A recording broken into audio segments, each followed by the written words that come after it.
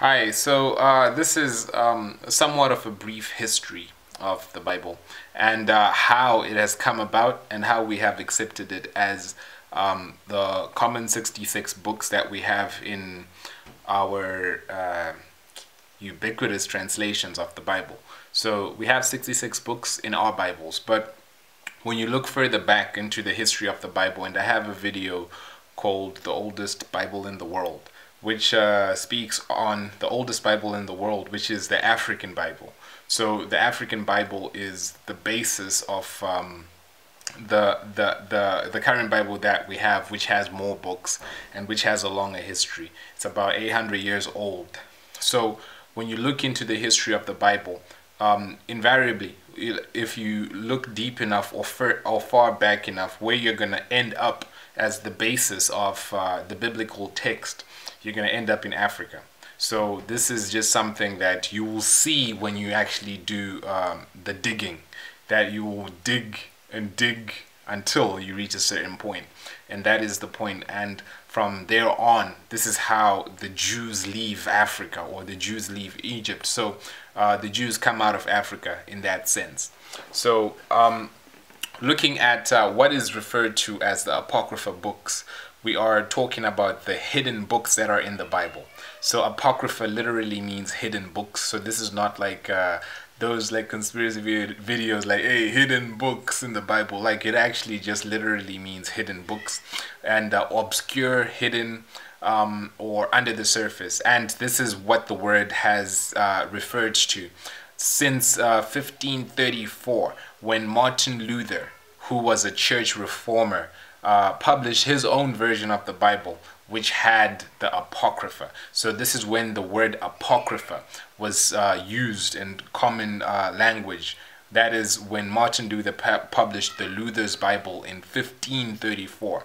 So this had its own separate section, which was called the intertestamental section, which had the Apocrypha books, what we refer to as the Apocrypha books.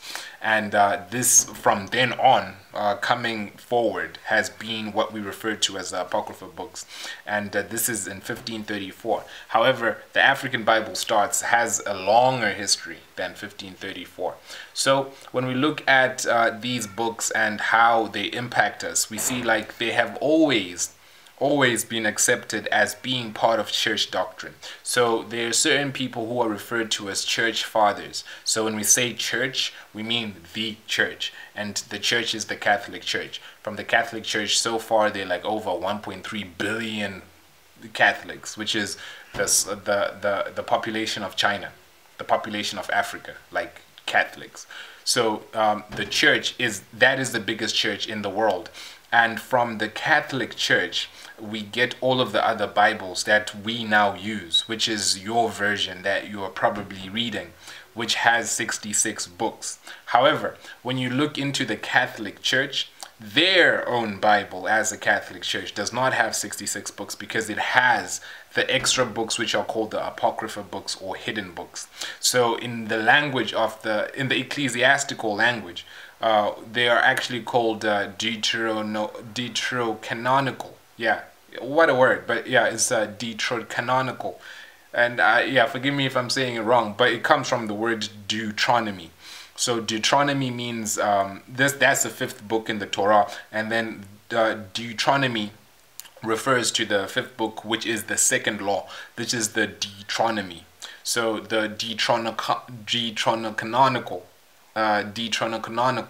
the Deuterocanonical books are referred to as the Apocrypha books. So the church, since the fathers like Jerome, right, Mellitus of Sardis, Pope Innocent, all of these people, who else? Augustine, all of these people like Mellitus, Jerome, Augustine, and Pope Innocent the First. All of these people are regarded as very like they're big shots in the church. So if you do the scholarly work and you have any reference to Catholic anything, or the ecclesiastical history, you are gonna find those three people as being key figures, such as Augustine, such as Malito. Did I say Malitus? Because I'm thinking of Thales. Malito. So Malito of Sardis is one of the church fathers, one of the leading fathers, who was actually called a person who walked with the Holy Spirit, a eunuch. So he was a person who died in 180. So this is as far back as 180. He died in 180, and he regarded the Apocrypha, what we say the Apocrypha, because the Apocrypha is a word we started using in 1534, but before it was just called the Deuterocanonical book. So he regarded all of these all of these books that are now in the Apocrypha, the intertestamental book, as part of the Old Testament. Augustine regarded them as part of the Old Testament. Pope Innocent I regarded them as part of the Old Testament. But they've always had certain aspects that, or certain people who have believed that, all right, no, they are not part of the actual Bible, but they are part of the Deuterocanonical, which means that the second canon. So the church law is called canon law, which is just the rule of the church law and the Bible and all of that. It's called canon law. So when we say Deuterocanonical, it just means the second canon. So they accept it as being the second canon, or they say, is it so? So the debate. So the debate that they have in the church is not whether or not these books are good or bad.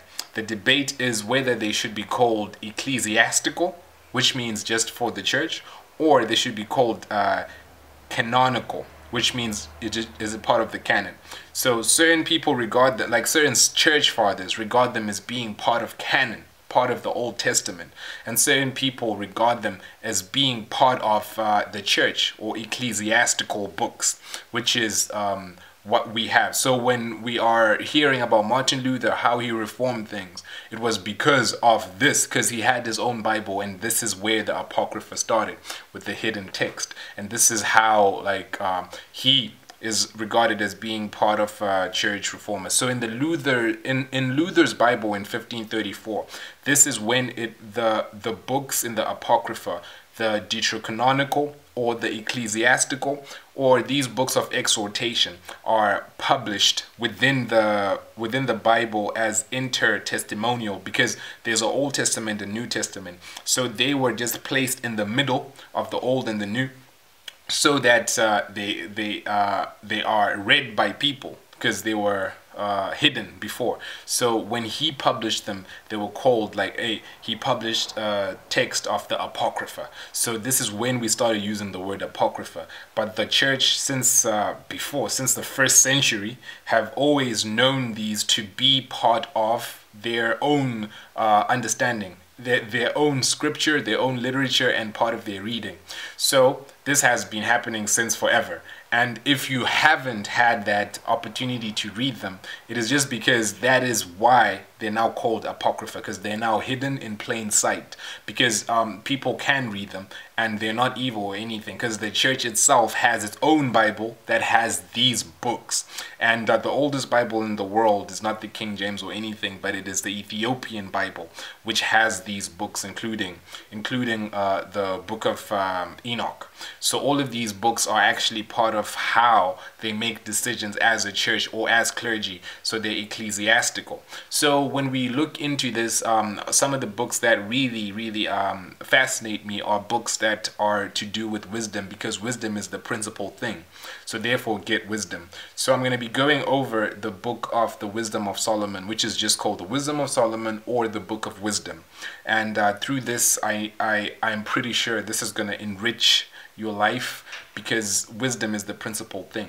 And through all of this, this is how we get there. So when we look into that Wisdom of Solomon book, it is speaking about how knowledge is supreme, how knowledge is the supreme thing that is a gift from God by grace given to the people who are righteous, so that they can have excellence, or they can have perfection of knowledge through art and action. This is what the book is speaking about in a nutshell. And everything that is in those books is actually showing us certain aspects of wisdom. It's called the Book of Wisdom. So this is a huge book. Huge in the sense of its impact, not size. So when we look at these books in the Apocrypha, it's also interesting to know the fact that part of the books that were published in the Luther's Bible as intertestamental books were the Apocrypha books, but there were also other books that are now in the New Testament, which are namely the book of Hebrews, the book of James, the books of John, and the Revelation of John.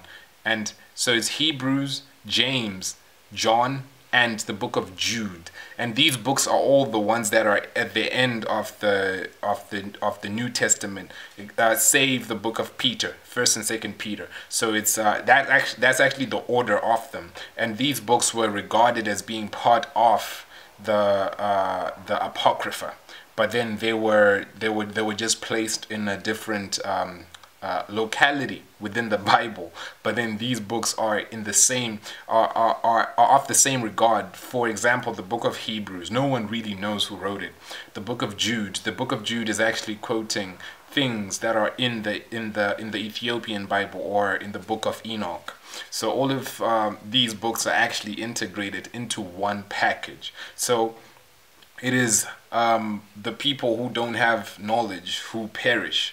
But so going through this, you're going to discover that all of these will trace to them being written by Jews who were in Africa, who were in Egypt. And through this is the Septuagint. So if you've ever heard the Septuagint was 70 scholars who are Jews, but who are also affiliated with the Greeks. So they wrote they translated the Bible in Egypt, in Africa, so that people could read it in Greece. So Greece did not have, like the Western world, did not have this type of information, but it was exported from this place, Alexandria, and it was exported from Africa, and it went to different places. And this is how we actually get these deuterocanonical books and the Apocrypha and the ecclesiastical books.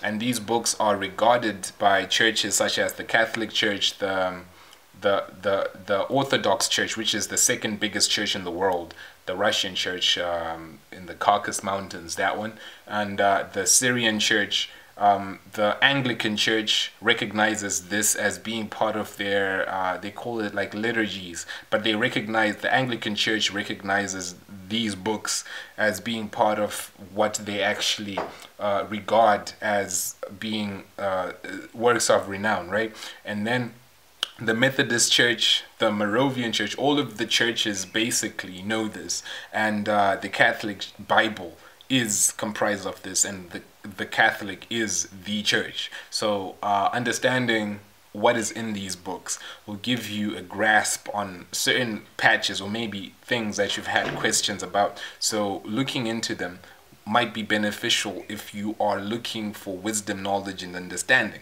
So this is why this video is here. So this video is not going to tell you what's in it. If you want to know, you have to go read it and just download it, you know, the age of information, you know. So just do what you got to do if you want to do it, and hopefully reap the benefits and the rewards of knowledge. So knowledge, or the perfection of knowledge, is wisdom. And when this knowledge is perfected, this gives you the perfection or the success or prosperity in your arts and in your actions. And this is what we're going to be going over when we go into what is referred to as the Book of Wisdom, or the Wisdom of Solomon, which is a part of these deuterocanonical books, which is part of the Apocrypha, whatever you decide to call them, but it's just part of the Bible. So knowing all of this is going to give you an extended understanding of reality and an extended understanding of spirituality. So I hope that you can join me on this journey, and that we can grow together, be together, and live as kings here on earth and in heaven. Kings and queens, right? So yeah, I'll see you soon, and take care. God bless you.